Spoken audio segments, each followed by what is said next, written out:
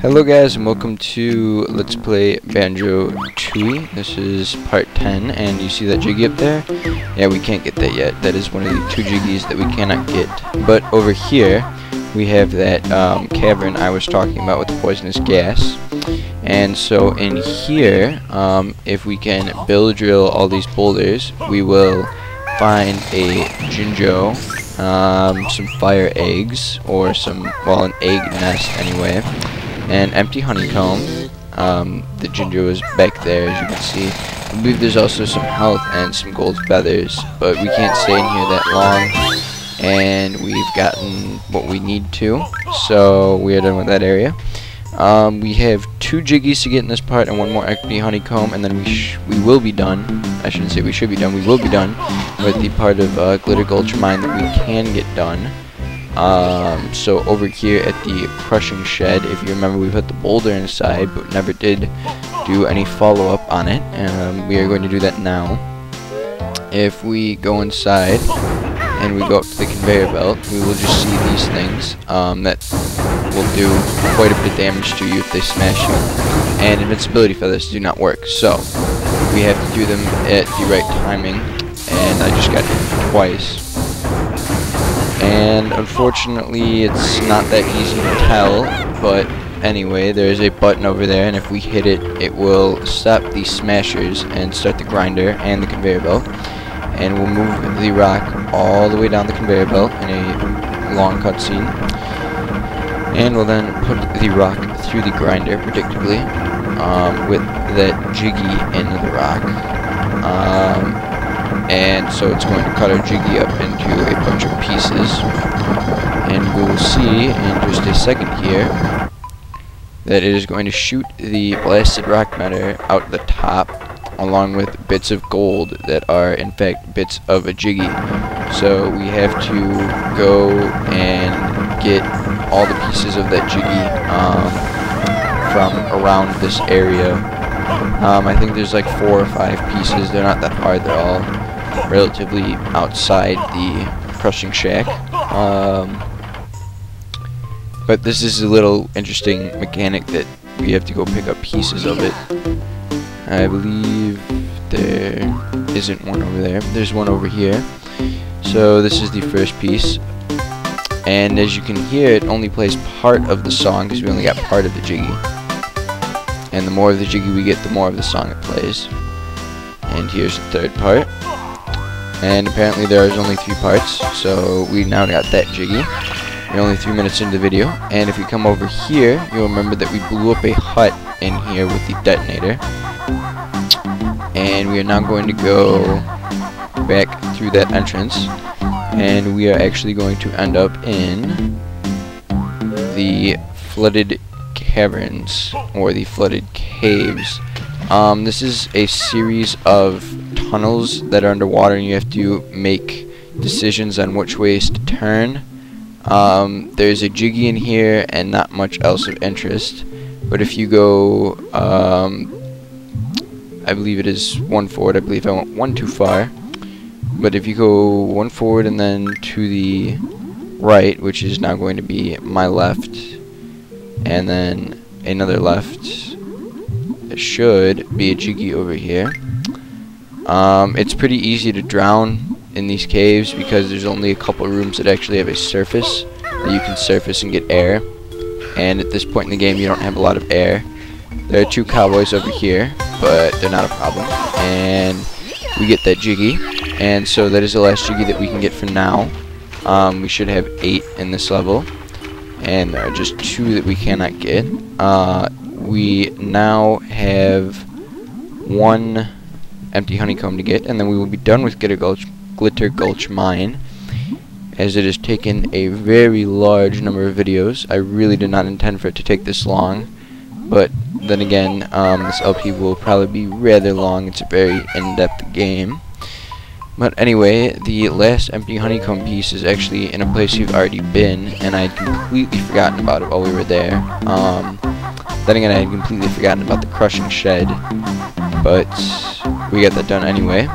So we're going to warp to the train station where we defeated Old King Cole, And the last empty honeycomb piece is actually inside a box in the train station. So if we go back here, there will be a box that we can smash.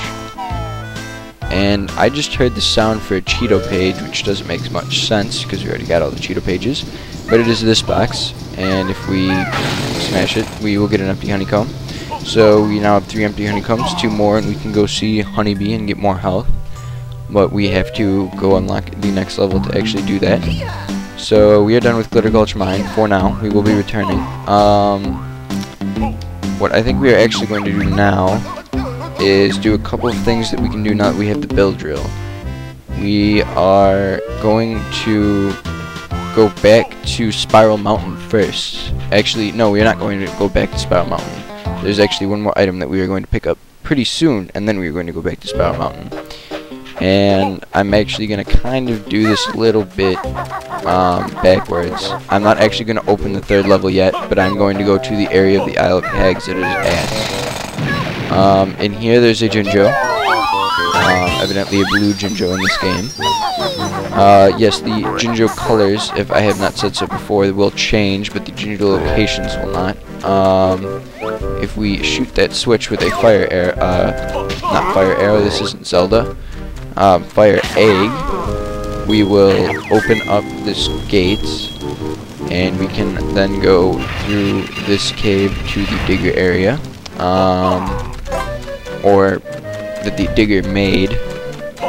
But this is the 3rd area on the Isle of Hags, and this is actually where the outside world Humble Wumba's tent is. It is over there. We can't do anything with it yet, though, so I'm not even going to address it.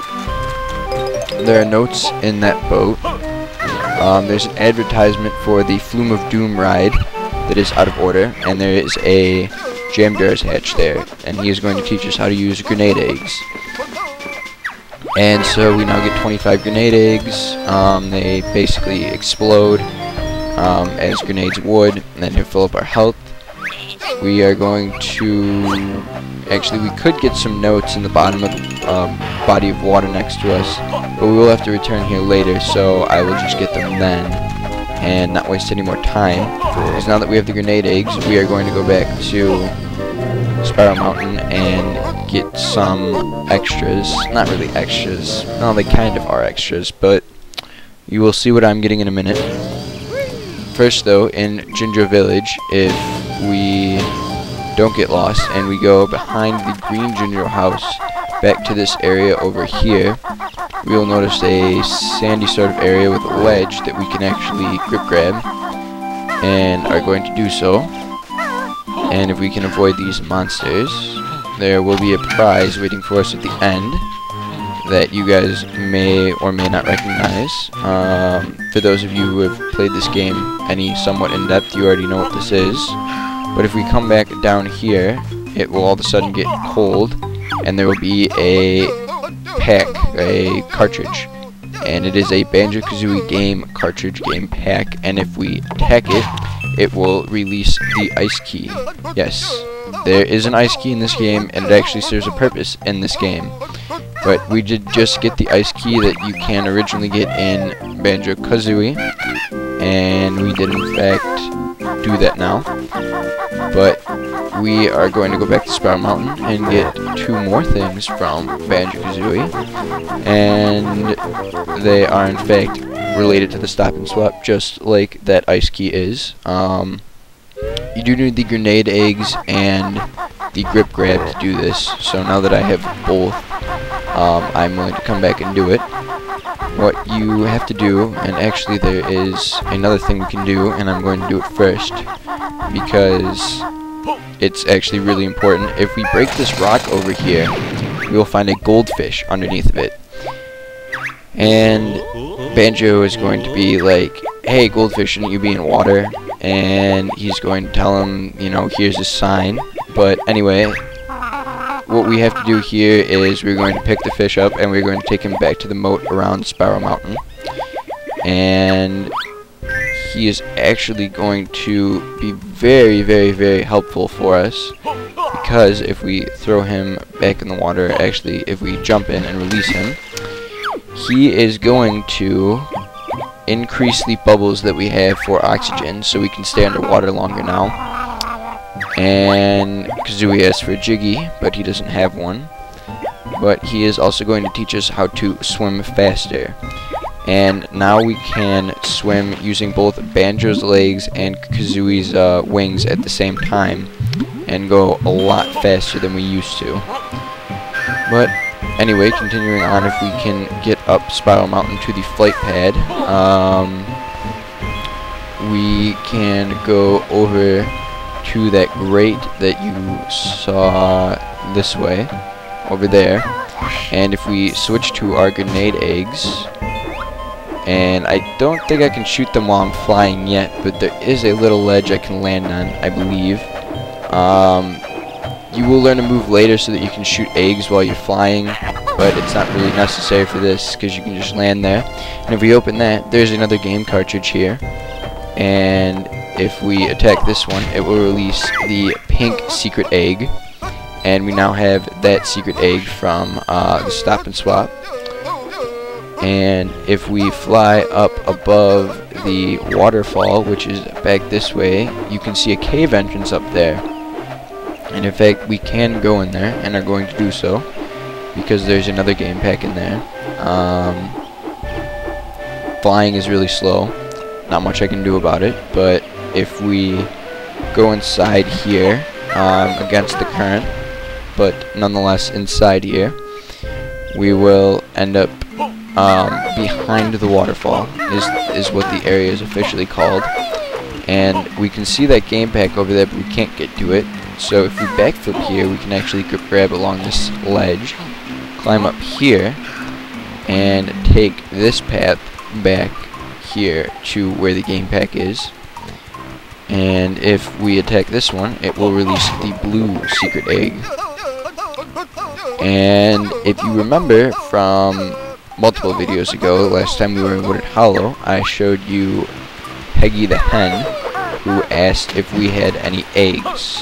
Well, we do now have eggs, and those secret eggs do serve a purpose in this game. We can go have Heggy hatch them, and they will unlock certain things. I believe one of them unlocks Jinjo as a multiplayer character in the multiplayer mode, and I believe the other one gives us the cheat for homing eggs, which we can go enter at Mayhem Temple's code chamber, and then our eggs will actually bend and follow enemies around and before it hits them.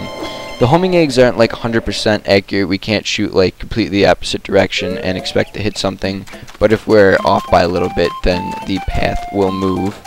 Other than that, I'm probably just going to come over here and get this treble clef above the red ginger house. You need grip grab to get this, because you will grab that ledge and you can't get up there normally. So that is another 20 notes to add to our universal note stock that we have in this game, which I kind of haven't addressed, that the notes carry on out of levels and such, and don't actually get deducted. There are no such thing as note doors, and when we die we don't lose any progress in a level, which is really nice.